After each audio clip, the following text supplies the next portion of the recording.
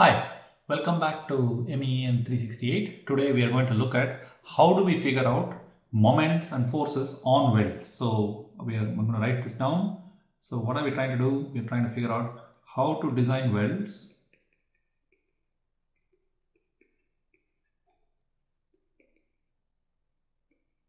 and our primary task is to figure out what are the forces and moments on welds. That's what we're trying to do today. So let's look at a particular example. Let's say I have two steel plates, this one and this L bracket. So of course it doesn't look like L bracket, it's supposed to be one continuous L bracket, and I want to weld it here. You see that? So let us say I want to weld it here. Notice I didn't put the weld all the way to the corner, right? That's all the weld is, here and there, okay? And I am applying some forces to this thing. So let us say the X component of the force, let's say this one is 100 pounds. Sorry, let me put the arrow the other way.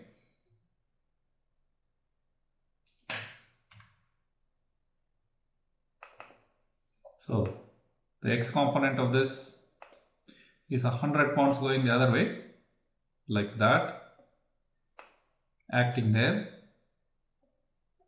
Okay. Then there's a vertical force which is 40 pounds.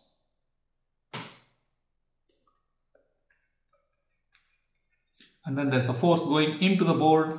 So it doesn't look like it, but let me show you what I mean. This is supposed to be parallel to that. There you go. So the force going in, whose magnitude, the magnitude of this force is 100 pounds. And this total length from here to here is, let's say, 14 inches. This length from here to here is 4 inches. And I have decided I'm going to give a 1 inch gap here and a 1 inch gap here. And this is supposed to be 4 inches. That's supposed to be 4 inches. Okay. So, I'm sorry, 2 inch gap here, not 1 inch. So, it starts out 2 inches, then it's 4 inches, then the total is 14 inches. That's the dimension. So, these things you have to measure.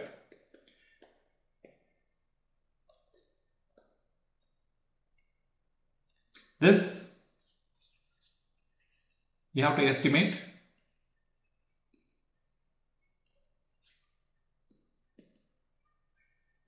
And this, where you put it and so on, you have to design. Okay, you got the idea, right? So, how do we do this problem? We need to figure out what are the stresses in the weld. And the American Welding Society and so on has a fairly standard procedure for doing this. This is similar to what we did for calculating equivalent stresses, but the equivalent stress definition here is slightly different. So we will have to calculate the stresses.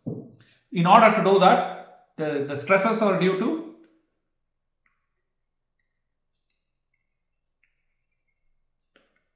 direct forces and bending moment and torque. And you have to do this in a systematic way. If you do this in a fairly random way, things will not work, okay? So you got to do this in a systematic way. I'm going to show you how to do this completely systematically, okay? The first step to doing this, identify weld surface and locate the center of mass or center of geometry of the weld. Okay, so the weld surface is this guy, right? That's the surface on which I am doing the welding. So that's here. and I have drawn the two lines. These are the weld lines.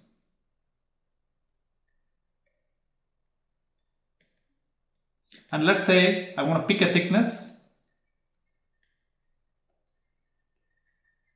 or throat thickness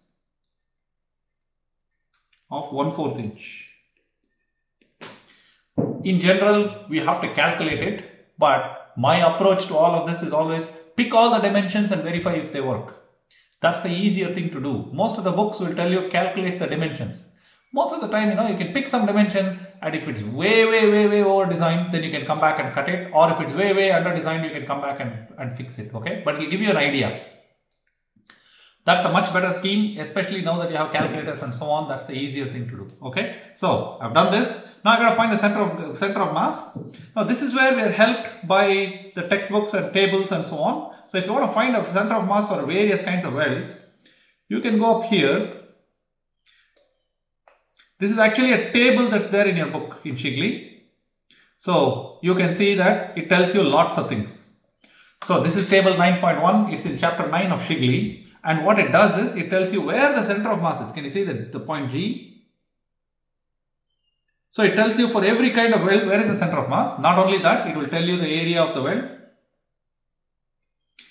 It will tell you what is the polar moment of inertia. We will need this when we do torsion. This is J, and you notice it says JU and things like that. So what does JU mean? So you go down here and it will tell you what it means. You go down all the way to the bottom. It will tell you G is the centroid of the weld group. Can you see that? H is the weld size. Plane of torque couple in the plane of paper. All welds are of unit width. So what we are going to assume is that these numbers have to be multiplied by the throat thickness in order to get the actual values. Okay, not the area. JU must be multiplied by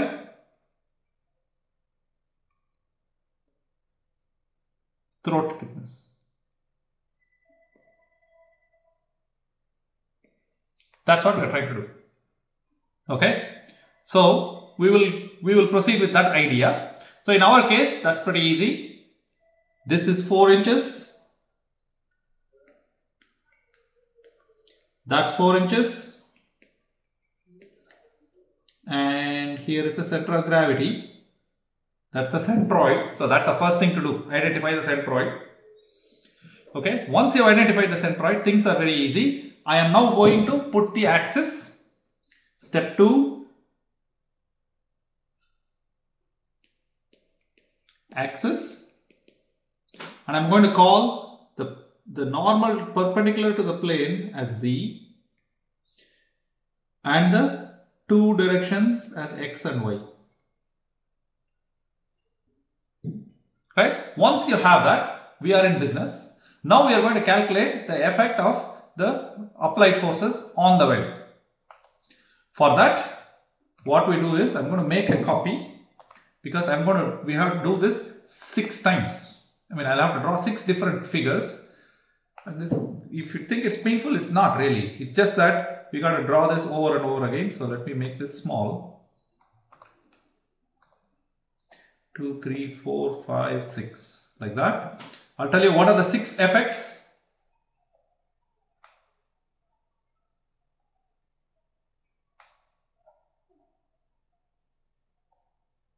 I'm trying to fit this all in one page.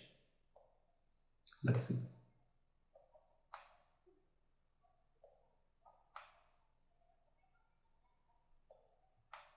Yeah, there you go.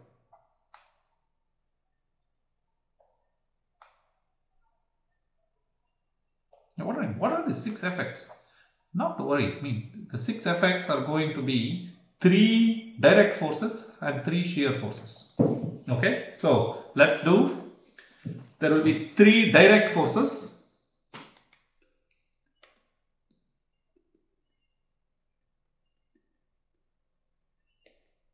What do I mean by that? Notice that essentially speaking, I'm going to move this force from this location to that location, to the centroid. That's what I'm going to do. And when I move the force, I have to of course account for the torque, no? So there will be 3 torques and 3 forces. That's why I have 6. 3 torques, 3 forces. Let me show you how I calculate these things. Fx is very easy. So this, remember my z-axis is like this, x-axis is like that, y-axis is like this. So first one I am going to do is Fx. That is the direct force along the x-axis. Then the second effect is going to be Fy, direct force along the y-axis. The third effect is going to be Fz, normal force along the y-axis, or the direct force along the z-axis. Then I will talk about moments. So here is the center of mass. So here is the axis. Bending moment around this axis. Notice it's going clockwise. It's going clockwise up. So sorry, counterclockwise up, or right hand rule up like that, right? And that will be called My. Then I'll have one which goes counterclockwise this way.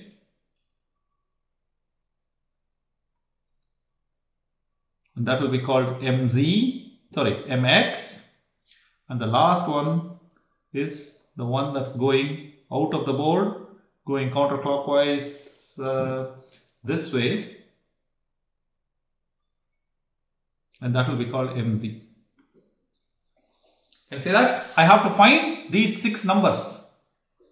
Well, let's start. The first ones are very easy. So remember, my force is way out here. I'm going to redraw that force so that you can see it on the graph. My force was way out here like that, and I had Fx was 40 pounds. This one, Fy was 40 pounds. And that was 100 pounds, right? And this distance from G to P, so this distance was 10 inches and this distance is 4 inches. Okay, the reason is the total distance from here to here is 12, then minus 2 inches, that's where the center of gravity is, so that's 10 inch long. So all of these calculations you have to do, okay? So when I do that, Fx is very easy. Fx is just that force, 40 pounds. Fy is just that force, 40 pounds. Fz is just that force, but remember Fz is pointing out of the board, this is going in, so Fz is negative 100 pounds. Now comes the 3 moments. In reality, if I want to calculate the moment, M will be equal to R cross F. And then I have to do this cross product. Of course, if you have a calculator, you can do this cross product very easily. If you don't have a calculator, you can do this in a very straightforward way. My equals Z times Fx minus X times Fz. Okay, how do you remember? Notice, if I write X, Y and Z, so it will kind of go in a counterclockwise, in a clockwise direction like that. So if I put My, it will be ZFX minus XFZ. So it will be these 2 things. Okay. Mx will be, cycle it around, YFZ minus ZFY, and Mz will be, so let us see, Mz will be Xfy minus Yfx. This is called the torque. This is a bending moment. That's a bending moment. Let's calculate this for our body. So let us see. My will be Zfx. So Z is 4 inches. 4 times Fx is 40 minus X times Fz. X is 10 inches. Fz is minus 100. So that will turn out to be, for how much was that? That was 1160 pounds, inches. You do the same thing here. Y is 0 times Fz is 100, sorry, minus 100, minus Z is 4 times Fy is 40, and you will get 160 inch-pounds. This one will give me X is 10, Fy is 40, minus 0 times 40, that will also give me, that will give me 400.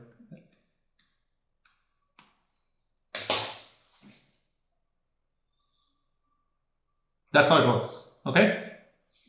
So please remember, and these three things, My, Mx, Mz, are nothing but the R cross F terms.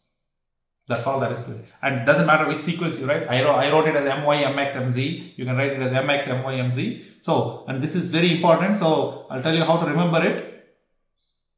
You can start out with Mz. That's the easy one. It's Xfy minus Yfx. And then cycle. That means X will be Yfz minus Zfx. My will be Zfx minus Zfy minus Xfz. Okay, this is just R cross F and the components of R cross F. If your calculator has R cross F, you can just do R cross F, where R is this. R is the vector going from G to P. That vector is R. So either way you can do it. Once you have the moments and the direct forces, we can then do the stresses. Okay, thanks.